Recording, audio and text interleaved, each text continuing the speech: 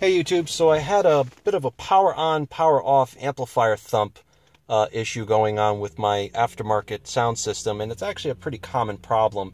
It has to do with the order of which your components are turning on.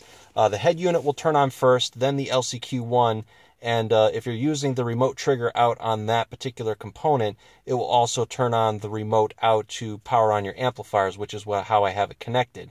Unfortunately, when the LCQ1, before it turns on, there's a relay inside. That's where the thump is coming from. It's actually not coming from the head unit at all. So what I had to do was I used the accessory power wire from the head unit and run that into the input of a 555 timer circuit with a relay. So when the head unit turns on, it starts the countdown of about 5 seconds. It gives it a chance, the LCQ1 specifically, to boot up properly and completely, and the amplifiers will be the last to turn on and also the first to turn off, so that you don't hear that power on thump. So here comes the power on sequence, and listen very closely to the speakers.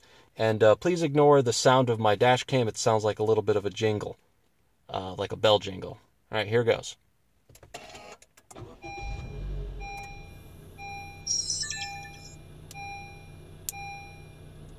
So right there you heard two clicks. The first one was the LCQ1, and the second was the 555 timer circuit with the relay, and you can see with the yellow light, it's probably getting a little washed out. And the head unit is completely booted up. Now for the power down sequence, everything is instantaneous. Everything turns off at the same time. So I shut off the car, and you shouldn't hear any power thump either. Here goes.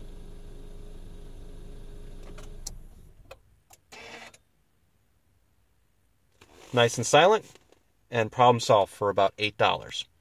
I'll link into the description down below what the component that I bought off of Amazon, and it's a very easy wiring schematic to do. I'll post it on fitfreak.net as I usually do.